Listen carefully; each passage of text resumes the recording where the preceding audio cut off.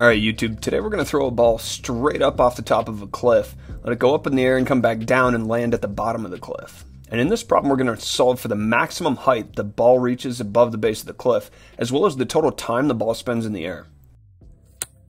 Now to actually understand what's going on in this problem, first we're going to graph the position, velocity, and acceleration of the ball from when it's thrown until when it lands. Now from the moment this ball is thrown until the moment it lands, it's in free fall. So even the ball goes up then comes back down, the acceleration is always going to be negative 9.8 meters per second squared, even though the direction of the ball changes. Now the ball is thrown up in the air at 10 meters per second. So on our velocity versus time graph, we're going to see a diagonal line with a slope of negative 9.8 and a y-intercept of 10. Now as long as the velocity is positive, the ball is going to be moving up. And once the velocity becomes negative, the ball is going to be moving down. And this point right here on our velocity graph, where the ball transitions from moving up to down, is where the ball reaches its maximum height. And I'll show you why that's important in our calculations in just a little bit. Now moving on to position, we know the cliff has a height of 20 meters. So initially the ball's at a height of 20 meters. Now I know some of you want to worry about the height of the person. We're not going to complicate this to that degree. Just say the person is terribly short. So we know the ball's going to go up and then come back down. And on our position versus time graph, that's going to look like a parabola. And right here on our position versus time graph, you can see both the maximum height as well as the total time the ball is going to spend in the air. So getting down to calculations, first let's solve for the maximum height the ball reaches above the ground. Laying out our 5 kinematic variables, we need to find the displacement of the ball as it moves upward.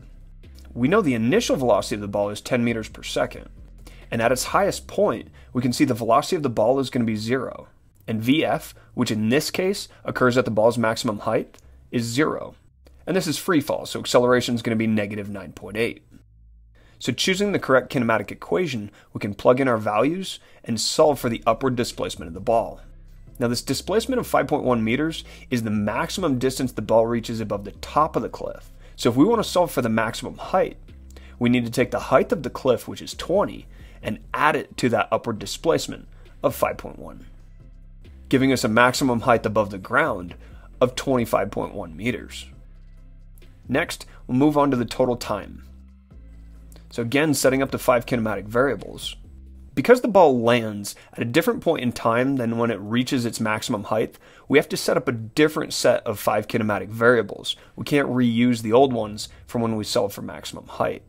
Now from start all the way to finish, the ball goes from the top of the cliff to the ground. That's a displacement of negative 20 meters. Now the ball's still thrown up at 10 meters per second. We don't know the final velocity in this case, but we know the acceleration is still going to be negative 9.8 meters per second squared. And we're solving for the time the ball spends in the air. So using the displacement equation, we plug in the values from our problem, but we run into an issue. We have to use the quadratic equation. Now kids, if you want to use the quadratic equation, go for it, have fun. But the quadratic equation yields 2 results, which in this case are just the intersection of this parabola with the height of 0. And so that can make this a bit of a headache. Now the reality is, I don't want to deal with the quadratic equation at all. And here's the trick. Anytime the quadratic equation comes up in kinematics, you can always get around using it by solving for the other unknown variable first, which in this case is the final velocity. So plugging in our values for the final velocity, we find Vf is 22.18. Now you have to be careful with this method a little bit too, because the final velocity is downward. And realize when we took the square root, we have to decide whether that result is positive or negative. And because the ball is going down, the result is negative. So now that we know Vf, we can use a simpler kinematic equation to solve for the total time the ball spends in the air. And we find it takes the ball 3.28 seconds to land. So this has been how to graph the motion of an object thrown upward off a cliff, as well as find the maximum height and total air time. I hope you found this useful, and on that note, that's all for now.